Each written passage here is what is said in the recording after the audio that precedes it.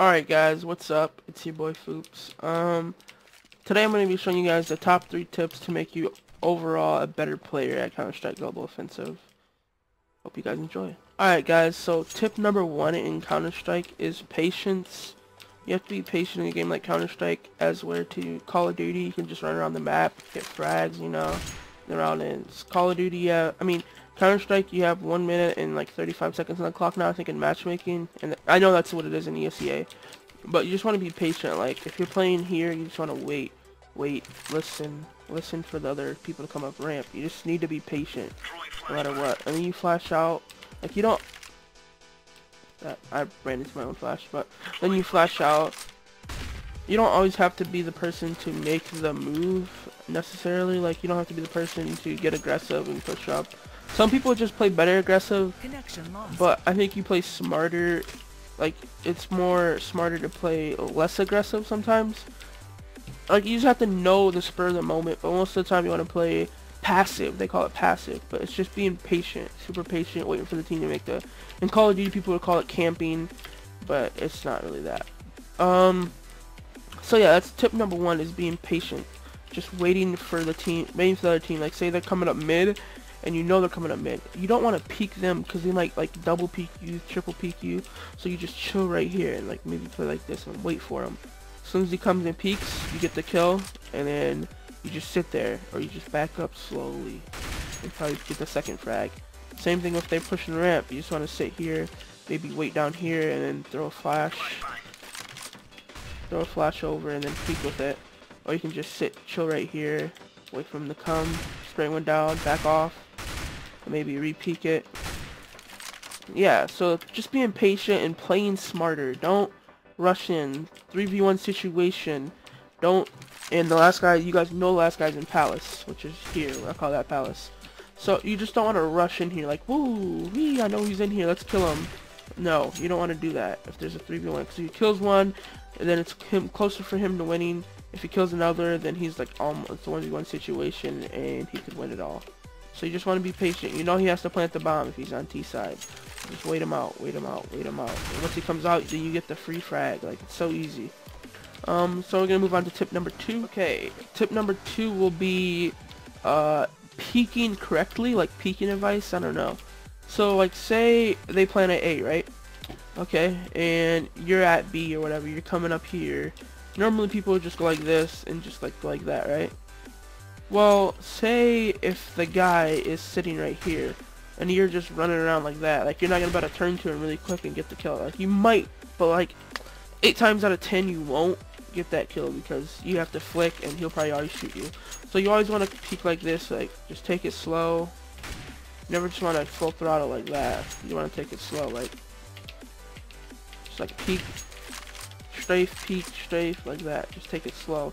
Like, follow this corner of this wall with your crosshair like that. I'm not the best at it, but just follow, or follow this back wall like this. Follow the wall. That's probably better, just to follow the wall than to follow this. I usually follow the wall till you get there. Like, you want to make sure you check everything, because you could play right there, you just die. Same thing with like anywhere else. Like, you're coming into B. You're holding B. You're holding B, and they're coming out, and say you're just pre-aimed right here, and the guy just runs right past. Like, you need to be ready. Like, if I was you to have a more passive angle, if he runs by, just back up and then shoot at him. Don't like stay here and try to shoot at him like that. Just back up a little bit and then shoot at him. Back up again, shoot at him. And same thing with coming in here, and like, say you know there's a guy around this corner, or say you know you're playing here and you know there's a guy in market. You don't want to just peek and spray right here, because he can actually shoot you from like right there. So you just want to take it slow, you know, peek, maybe like peek, couple shots right there, and then a couple shots right there, couple shots right there. So that's tip number 2. Tip number 3 kind of factors in with tip number 2. And then I'll go after some mumbo jumbo after that. On to the tip number 3.